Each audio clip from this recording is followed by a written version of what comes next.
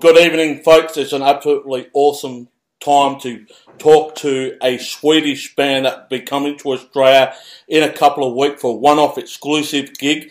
I'm talking to the mighty Hammerfall. Originally, I was supposed to talk to the frontman, the lead singer, Joachim, but he had to cut it. But I have to say, do not fear. I do have another member. I have the guitarist, the maestro, Pontus here. How you going, Pontus? Everything is good over here. Yeah. I have to say, maybe the weather is not that good, but comparing to Australia.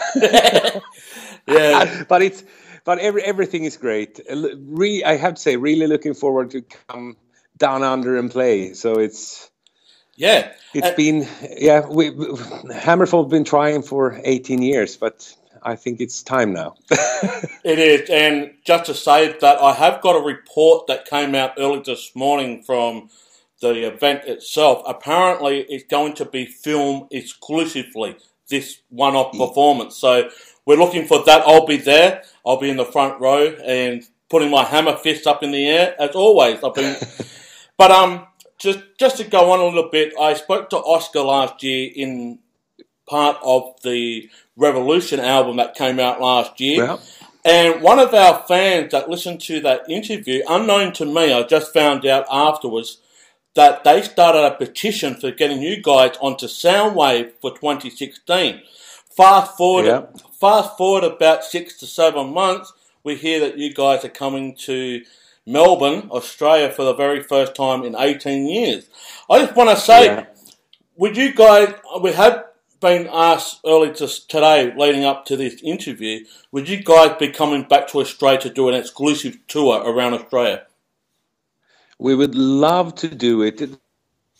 The only thing is that we've been trying. It's not easy, just to come by Australia to do a tour. It's always economy involved when it comes to that. But the thing is, we would love to come and do a tour, Soundwave, whatever. That would be amazing. And I have to say, coming down now to do this show and just feel the atmosphere coming down and see, meet the Australian fans is like wow.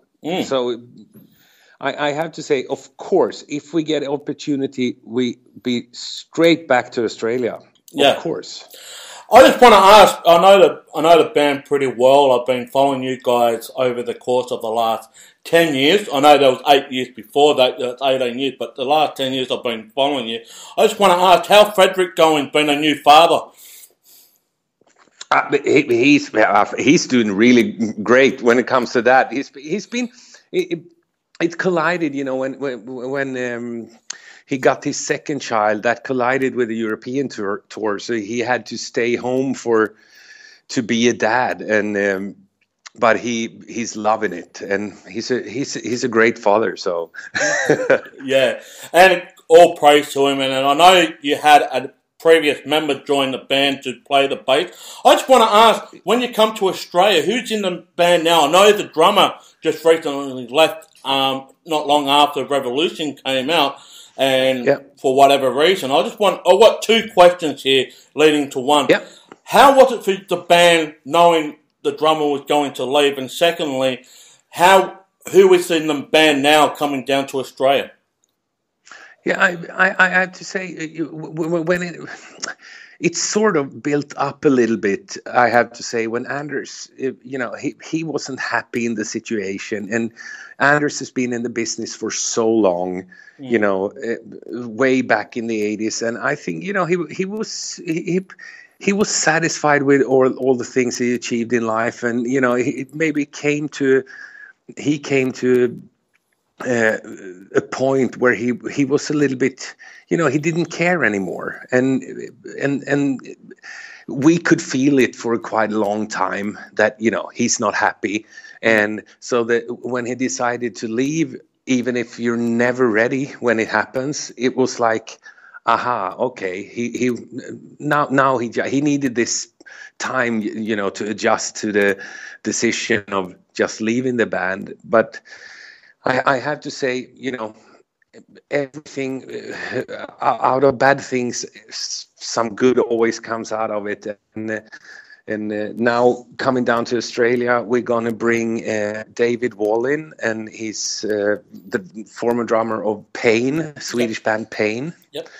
And I have to say, with fresh blood in the band, it's amazing. The energy comes back, and sort of the feel of the youth when you wanted to rehearse 24/7.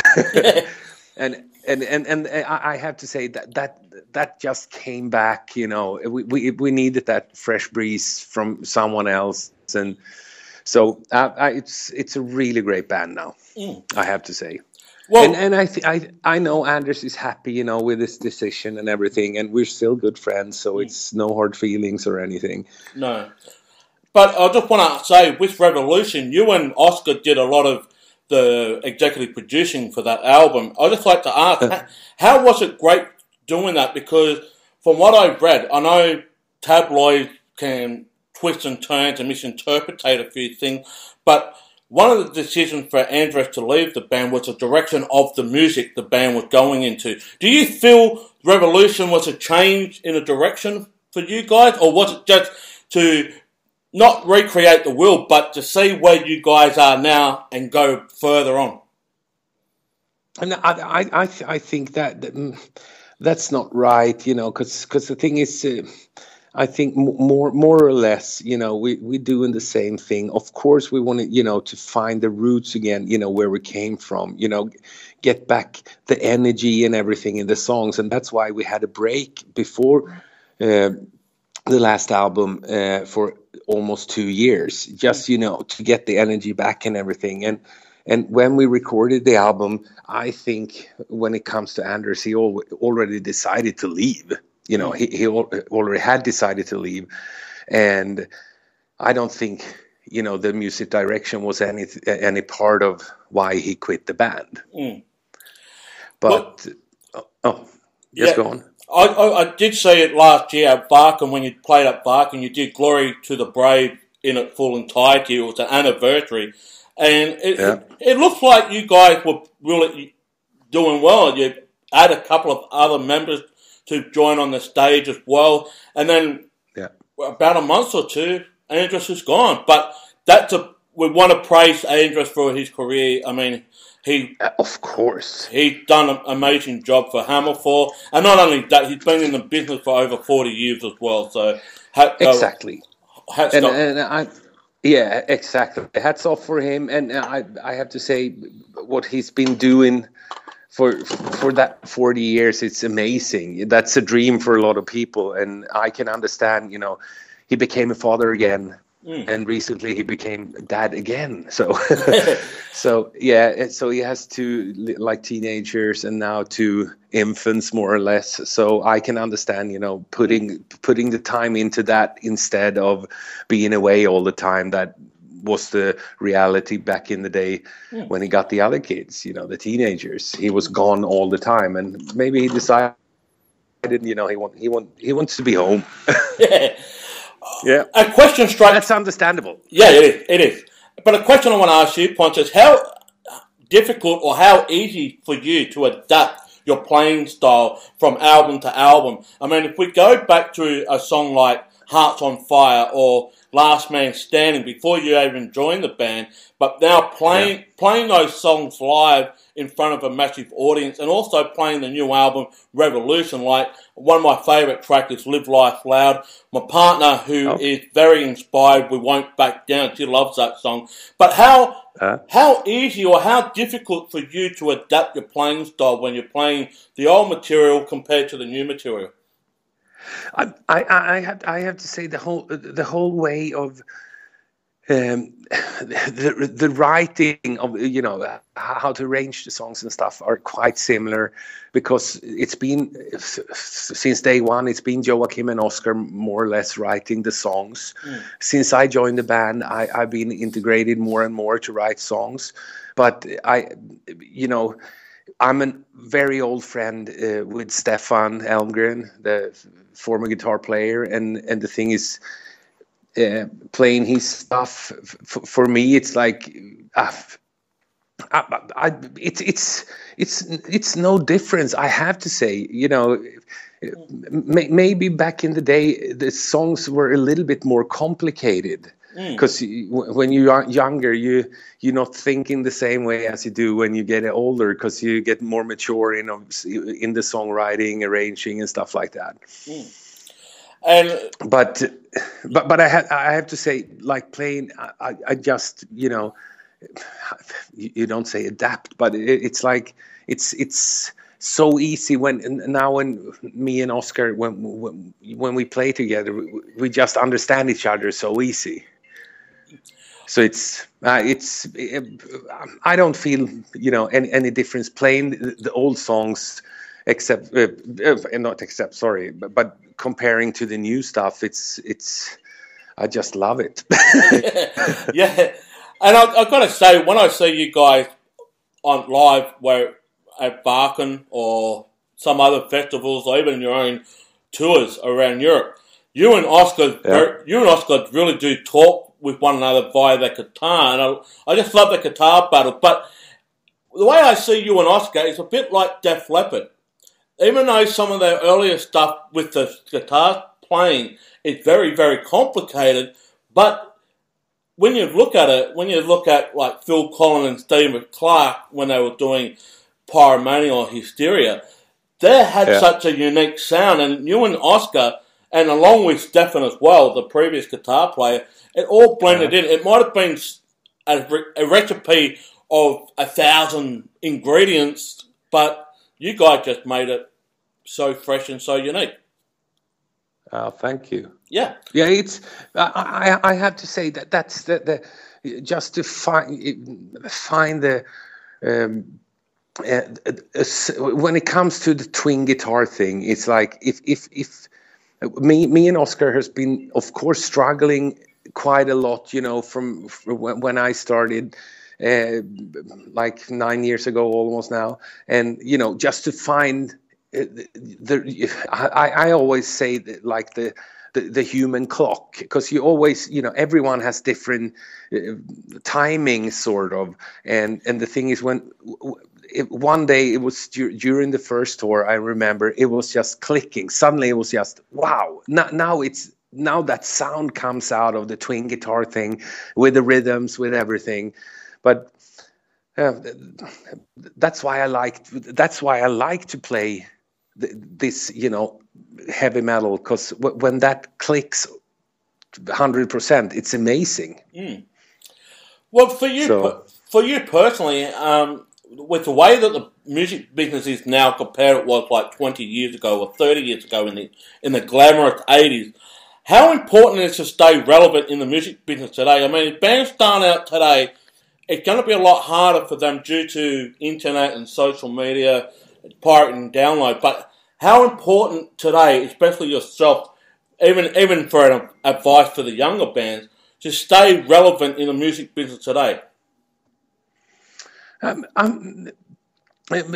If I understand you right, it's like the whole, everything, how many albums just in Sweden gets released every year? It's like 4,000-5,000 different artists releasing, and then you coming in just in the metal genre. It's, it's so many bands, and now the new generation is coming up with the bands. But I have to say, learning from the new generation, because they think totally different, because they have like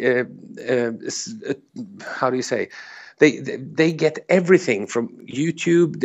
They see everything. Back in the day, I had to sit with my finger on the fucking LP and slow it down so I could hear what Yngwie was playing, or what whoever guitar player. But now they have got everything, and they develop that into something new, and that's what I like with taking part of the upcoming bands and new releases. Just listen, how are they thinking? But just getting that into how we think, that's that collaboration is quite interesting also, just to mix their thinking and get it into, because we can't just change, because then the fan's going to be like, what the fuck. That's how it is. If you change too drastically, then you scare the fans sort of. But just taking small pieces and stuff, how people do it nowadays, and the young artists do it nowadays, it's amazing. That it's an opportunity that I didn't have in the same way. Yeah. So yeah. I want to ask you about the single off the latest album, Revolution of Hector's Hymn. When you did a video clip for that, you used a lot of blue screens or green screen to put in the 3D image that the band had. You also done that previously with Last Man Standing as well. There was a lot of 3D animation and all that. How was that for you guys, just playing in a empty room, but when you look at it on a video clip, you've got all these things happening around you? Yeah, it's quite funny, because when we did Hector's Hymn, we were doing it in like his storage place in the outskirts of Gothenburg, and we went there, and these two guys, they're from South America, and we saw some drawings and stuff before how it's going to be, and they explained for us, and then we were lying on stools, we were lying on tables, we were, it was like, and we didn't know anything, and they said, it's going to be about this, it's going to look a bit like this, and this is going to happen behind you, so think this. So you have to act in a way, act out of nowhere, because you don't have anything to relate to. You just have to, okay, if I do this, will it look good? But it's, that's the fun thing. When you see the result, you get blown away. Yeah. and that was the same with the Enemies Necessary, the song from No Sacrifice, No Victory. When we released Enemies Necessary, we were standing in a room on a green screen just playing, and he said, it's going to be this, and it's going to explode there, and this is going to happen, and if you go too far here, you're going to fall down, because there's a cliff, and it's a steep that's hundreds and hundreds of meters, and it's like, okay, and you're walking around on a concrete floor with a little bit of dust on, sort of. It's like, okay. And then you see the result and you get blown away. Yeah, and Anything Necessary is another outstanding video clip as well. For the fans you want to see, go on YouTube. There's a lot of great video clips from Hammerfall for over the years. But Pontus, I want to ask for the tour, what special things or what surprises are we going to have? Are we going to have pyrotechnics, or have you guys going to scale back, or what's going to happen?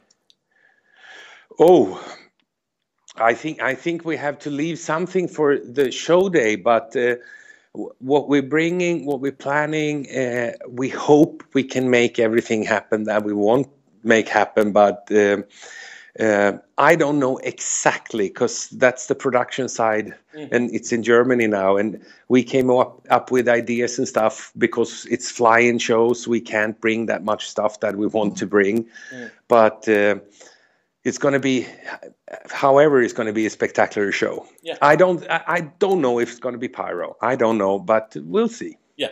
And going back to the filming, I don't know if you've been told this, but like I said earlier in the interview, it's going to be filmed exclusively. Any release for that, what's going to happen? Going to be a Blu-ray, DVD, or CD compilation? I don't know that. I just heard that everything's going to be filmed, and but I don't exactly know the purpose. I hope we're doing something, because, of course, first time in 18 years going to Australia, of course we're going to put it in print, sort of, just so, yeah, we have to. Yeah, well, fans, if you haven't got your tickets, got a couple of weeks left to get those tickets from metalobsession.net. Please get there. Yeah. I've been rallying these guys for the last 18 months to get to Australia. And like I said, unknown to me, there was a petition going around on Facebook to bring these guys down. It now happened. All thanks to a listener from the interview I did with Oscar, and I'll be down the front. I'll be down the front, and I'll be rattling with my iron fist in the air and singing my lungs out to all the classics and the new songs that I like as well. Oh, fantastic! I'm looking forward to see you there in about 2 weeks only. That's great. Yes, and I'll be there. And if you want to catch up with the other artists, there's Elm Street and Tabarau. They're going to be playing on the bill. Two great Australian bands. I've seen Elm Street a few times. I haven't seen Tabarau yet, but I am going to see them when they open up for the mighty Hammerfall. Well, Pontus, it's all the time we got for 20 minutes is what the record label has gave us, and we cannot wait. We cannot wait, and I personally cannot wait to see you in Melbourne at the 170 Russell Street in Melbourne. Yes, and I hope we can have a pint afterwards. We surely will. We surely will. Yes. All right. Well, guys, we're going to play you some classic Hammerfall tunes for this mighty tour. I'm going to play some of my favourite and some of my all-time cover. That's a cover album that Hammerfall released a few years ago. I'm going to play you some covers they've done as well. Well, Pontus, it's all the time we got for. Thank you so much, and I'll see you in 2 weeks. Thank you. See you. See you. Bye. Bye. Bye-bye.